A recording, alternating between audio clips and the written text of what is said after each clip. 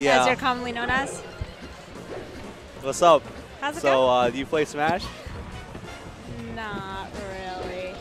So I'm really good friends with one of the guys that plays, and I love this environment. It's just a great group of people, and so I've been coming out pretty often. Who are you friends with? Bert, bus driver. Bert, bus driver? Yeah. Oh, yeah. We grew up in the same town. Oh, that's so cool. Yeah. How about you? I grew up in, like, NorCal, pretty much. You guys are from, like, the Midwest, right? Jersey. Jersey. Yeah. Okay. Yeah, Bert's cool. He always has that, like, hey voice. Yeah. You know, like, he's pretty monotone. Yeah, exactly. You can't tell when he's really excited. And then he does that laugh where it's like,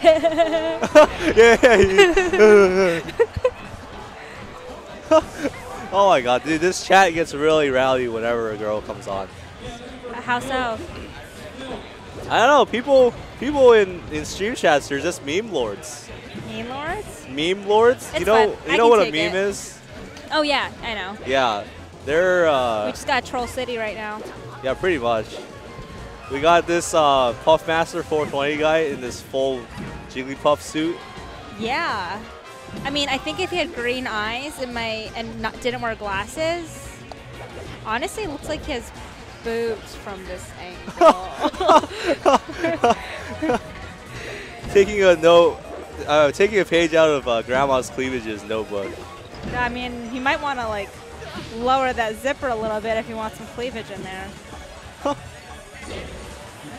You know what a meme? The chat just asked, you know what a meme is? I know what a meme is. Come on, I don't live under a rock. That's true. If you hang out with Bert, then you definitely know what a meme is. Yeah. So how did you choose Weed Lord? I just picked a tag that, like, I thought about it, like, who do you never want to lose to? Like, who's the most embarrassing person to lose to in a tournament? Got it. Like, Weed Lord's up there, Grandma's Cleavage. Grandma's Cleavage is definitely someone that you could never lose to. Yeah. You can't live this down. But you still might, because he's pretty good. Yeah, unfortunately, I have to admit, Grandma's Cleavage is pretty good. Or they are pretty good. Yeah. Wow, Puffmaster just, like, destroyed this guy. I was, like, barely paying attention, but I look back and he got, like, 3 stocks. All right, let's watch this time. Oh. So the other character is Marth, correct? Yeah. He has a huge sword. Oh my god. What? A great example just came on. He just swung it and the Jigglypuff died at like 40. The thing about Jigglypuff is, is she that, he or she that agile? Only in the air. Yeah. If you watch Jigglypuff run, she kind of like. Yeah. She kind of like wobbles. What like if you had to choose between Jigglypuff and Kirby, who would you choose? Because they're both balloons. I would say Kirby because I like Kirby more, but Jigglypuff is just like infinitely better. You think in terms like holding all things equal? Yeah. Like Jigglypuff has better moves and better like gameplay. Yeah. Kirby can't really do anything.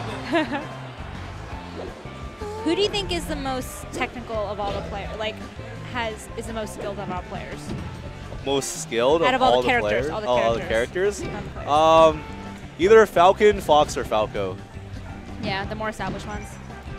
Because they have to like accurately press a billion buttons. Yeah. But Jigglypuff just has to like sometimes press buttons well. Because you can just float its way out over. Yeah, he's doing like jumps and stuff, but he's not like, he doesn't have to like jump and then land and then do another like, damn. move.